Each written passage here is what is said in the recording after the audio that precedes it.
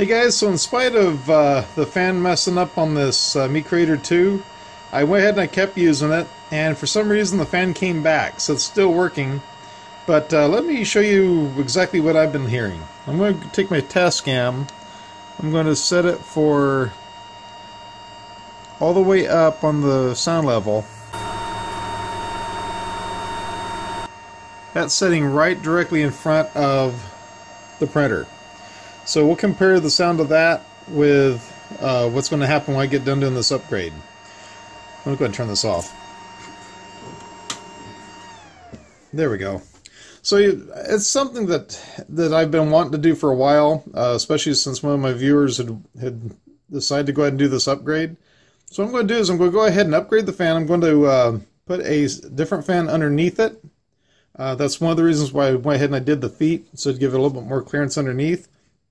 So I'm going to go ahead and get into this and see how I can do it and see if it's even possible, which I'm sure it is because I've seen it done. So I'm just hoping I got the right stuff to do it. So what I did is I went past Fry's and I picked up this 80mm Tri-Cool. It's a 3-speed fan by Antec. So I'm going to go ahead and give that a shot. Hopefully that'll do the trick. I really want to go with RGB, but with that much room underneath it, and I don't think it might be coming out very good anyway. Okay guys, give me a moment here and I'll get right into it. Okay guys, so for starting out, what I'm doing is I'm taking, it's my H 2.5mm bit. It's actually a security bit, it's got a hole in it, but 2.5mm hex. And I'm going to go ahead and take the bottom off this. Now I did unplug the power cord to it, so that way I know there's no power getting into it. Let's get this cover off and just see exactly what we got to deal with here. I've always wanted to take the bottom of this off anyway, so it gives me a good opportunity to look into it.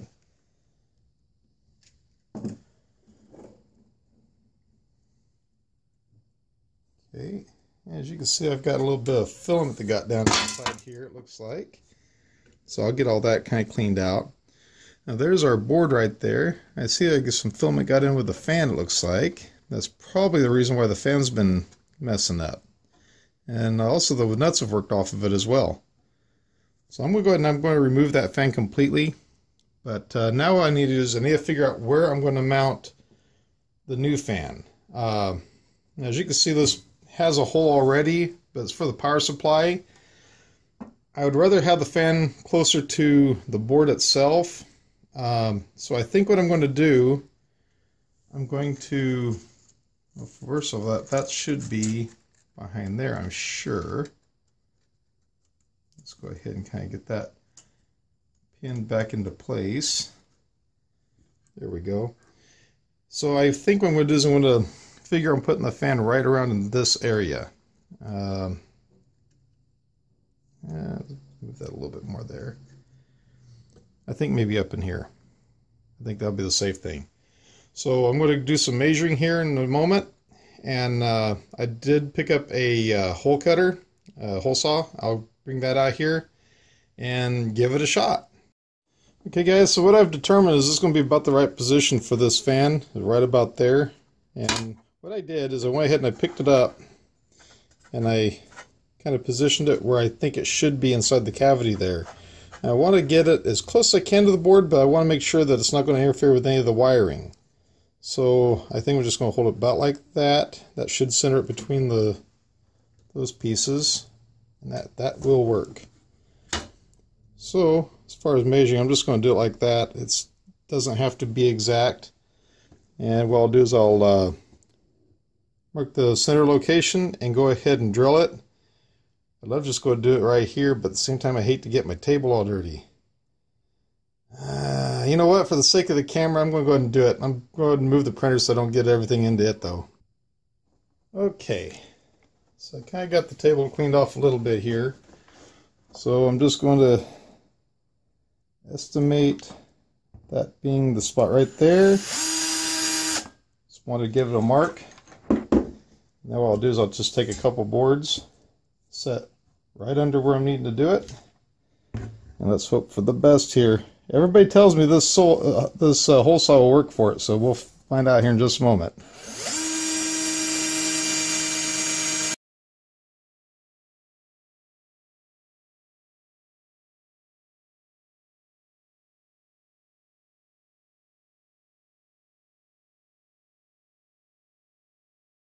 You know what really, really helps? Is if you have a fully charged battery when you start this whole thing.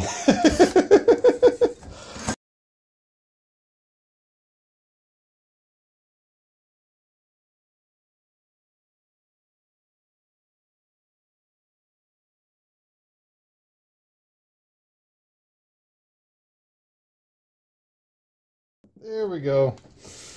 I'll do some cleanup here real quick and then we'll get back into it. Actually, before I go that far into it to do all the cleanup, I'm just going to go ahead and start getting everything lined up for the screws. Let me just go ahead and take a sacrificial cloth here, because this cloth is never going to be good for anything ever again.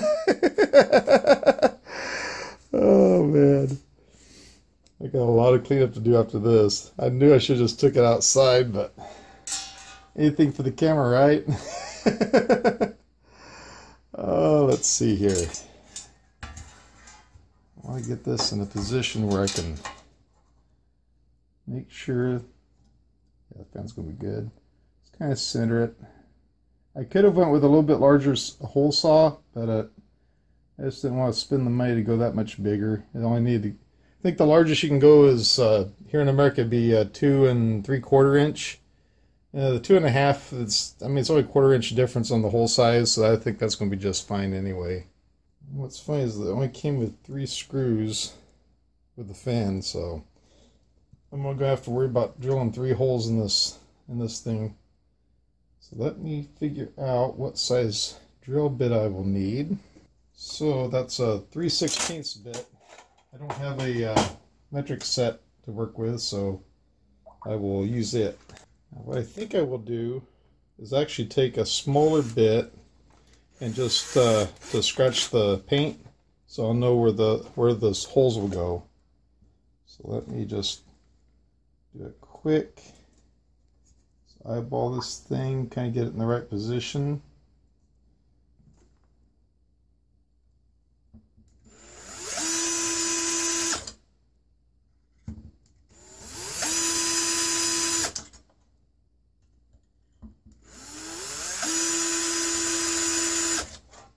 There we go. That scratched up paint enough where I can see where to drill at. So I'll go ahead and get these drilled real quick.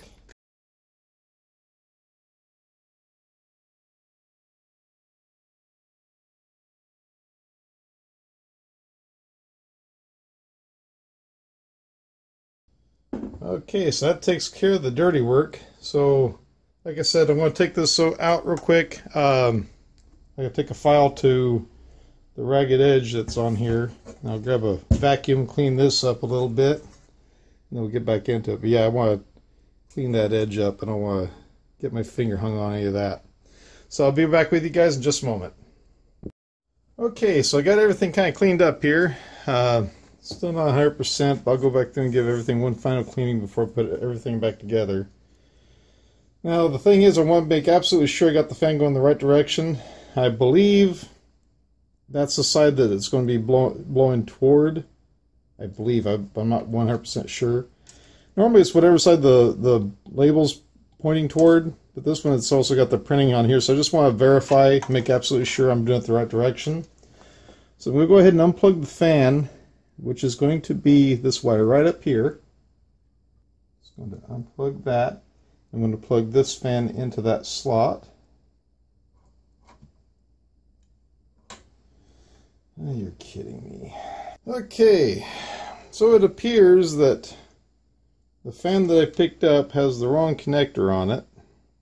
So what I'm going to have to do is create my own connector. All I need to do is hook up these 2 wires right here, the red and the black, off of this part right here, and just need to hook those up to the red and the black on this. So now you're going to see how bad I can solder.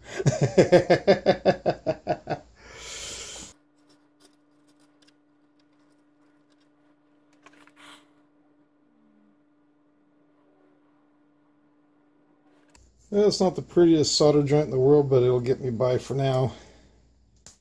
I will probably go back in and do it the right way. I was going to take and use the shrink tubing, and I cannot find my shrink tubing anywhere, and it is late at night, so I am going to do this the way my dad taught me years ago. Electrical tape. It's nasty, but it does the job. So let's go ahead and tape this up, and then I can come back at a later time whenever I either get the right connector and everything or whatever.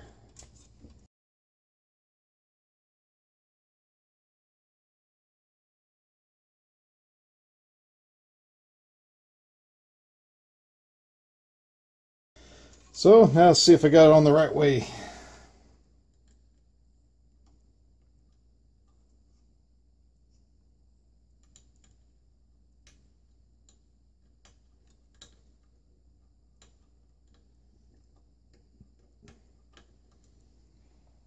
Okay, now for the moment of truth. Okay, fan came on.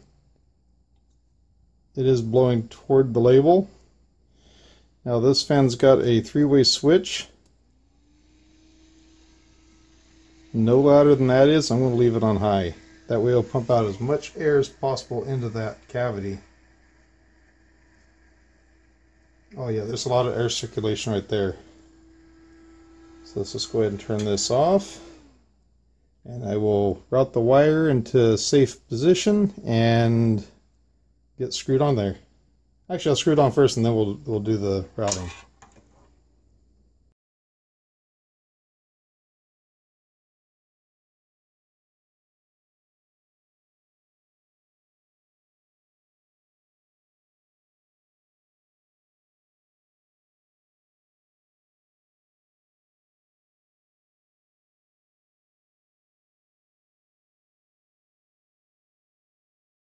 Perfect. Okay, now let's go ahead and turn this printer back like it was originally. So what I want to do is I want to take my wire and I want to run it down this behind here, underneath, kind of bring it behind that post. Plug it in.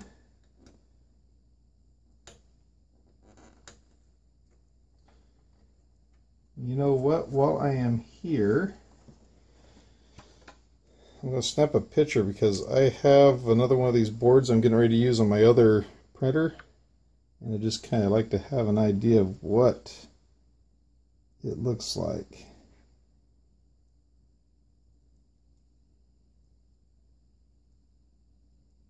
Yeah, good enough. If I need to, I can get back into it, but for now that'll work. Okay, so I just want to make sure that wire is going to be all right, tucked away. I think that's going to be just fine.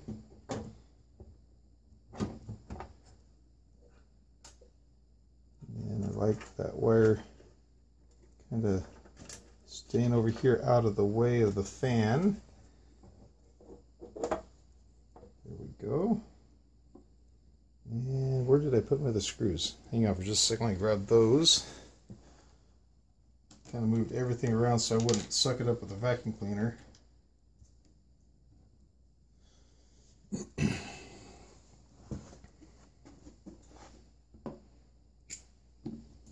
I know this bit's not meant for the screwdriver, but it seems like it's working all right.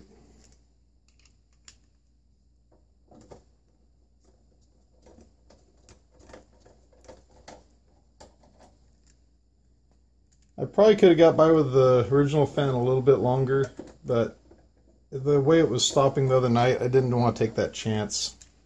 I'd rather have the cooling going on and everything working right than to take a chance on overheating something.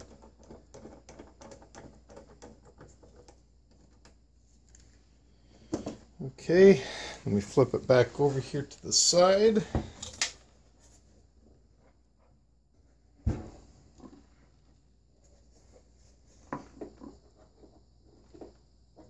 Cannot see them on the wrong side here. There we go. Okay, as you can see, come on. That will work. And I'm feeling air coming out the hole there. I'm feeling air coming out there. All the little holes, I'm feeling air coming out, so I know it's getting enough airflow through it, so it should be good. So let me go ahead and flip it back over, get everything hooked up, and let's start another print. Sounds a lot different. Let me bring my meter over here close by. Set it right back where it was at the very beginning. Right about there. You can still hear it, but it's nothing like it was. And if I wanted to, I could actually flip that switch down a little bit and make it where it be a lot quieter. But I'm happy with that. I think it's going to be getting a lot better cooling like that too. Okay, so let me get a print going here. I'll see you guys in just a moment. Well guys, there we have it. I'm here told this is going to be the last dog I have to do. I believe this was dog number 6. That's going to be dog number 7. And then everybody should be perfectly happy with all their doggies around here. My family, as soon as they saw the video, had to have dogs, so I've been printing them out ever since. Anyway guys, you know, had to make some sacrifices. I didn't intend for it to go the way it did. I was hoping the fan would just plug into the board. It didn't. So I had to sacrifice the connector off the old fan, which, let's be honest, it was annoying me from the very beginning with the noise, but at the same time, the way when it started locking up, it was time to change it out. I didn't want to take that chance and burn up the electronics on this printer. So that's all switched out, and we're good to go. Thank you guys very much for watching. I'll see you in the next one. Hey guys, thank you for watching this video. If you like it, please give it a thumbs up. If you like the channel, please subscribe. I sure appreciate it. You can do that by clicking on the link over here. Don't forget to ring the bell too. That way you'll be notified when a video comes out.